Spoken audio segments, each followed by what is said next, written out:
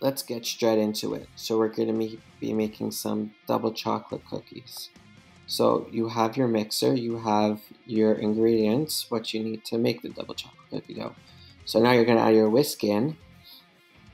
Make sure it's in properly and make sure you turn it on so it's working. Thumbs up. Beautiful. Okay. And then you also have your measuring cups. Awesome. Now we start the process of the ingredients. So you're going to add 1 cup of brown sugar, and then you're going to add 3/4 of a cup of white sugar. Make sure everything's flat and you're doing it properly. And then you're going to add 1 teaspoon of vanilla. Guys, I'm sorry about the quality, it's not the greatest. It's unclear on the back.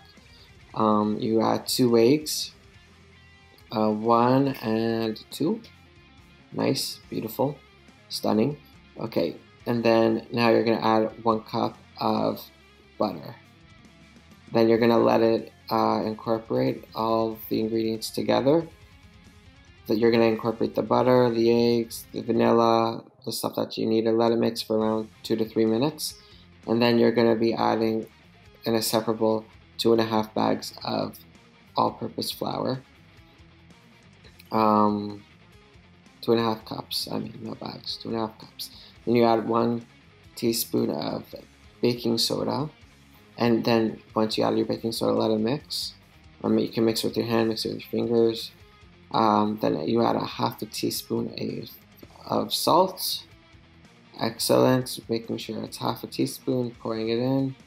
And then you add double chocolate, the fun parts, or the cocoa. It was impossible to scoop it out of the thing, so I just got another one and just dumped it in. And then you see that's how it's supposed to be. It's a little bit chunky, the butter, because it was cold. But it's okay because it's still going to come out as a proper cookie. So now you just add everything in and you turn it on and let it mix for about a minute until everything's incorporated, until you have a nice doughy texture that it's also sticking to the whisk. That's how you know it's ready. And you let it stop, and you would know the texture. Then you get a scoop, start scooping the cookies into a tray. The big one's usually 50 and the small one's usually 12. In total, we probably made about 30, 35. You can probably make more if you want.